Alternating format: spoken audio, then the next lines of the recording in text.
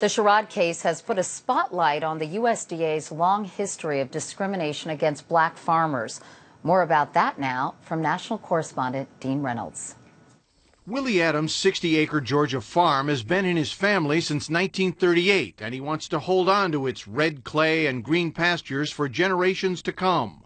But the fight to keep it is increasingly stressful.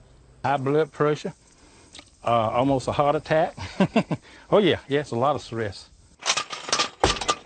Adams is one of a dwindling number of African-American farmers, some 33,000 in all. We want equal justice. They're hoping Congress will at last end decades of discrimination against them and appropriate the $1.25 billion they and their ancestors won in a settlement with the Department of Agriculture in February. A court found the farmers had been systematically denied aid solely because they were black, loans, grants, and subsidies that white farmers received. Willie Adams says USDA officials always claimed to him and other blacks that they lacked the funding. But you saw that they did have funds available for other people. Yes. Agriculture Secretary Tom Vilsack says those days must end. I made it as a goal when I took this office that we would try to reverse that history.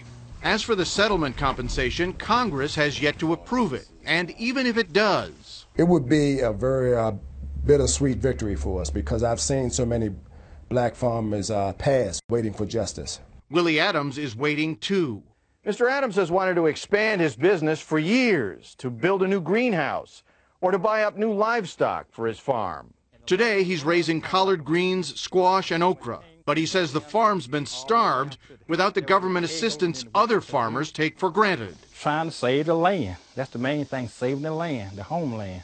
He wonders why Shirley Sherrod was fired hours after that misleading tape surfaced, but other department officials were not fired for years of discrimination, raising doubts about the government's commitment to close what it calls an unfortunate chapter.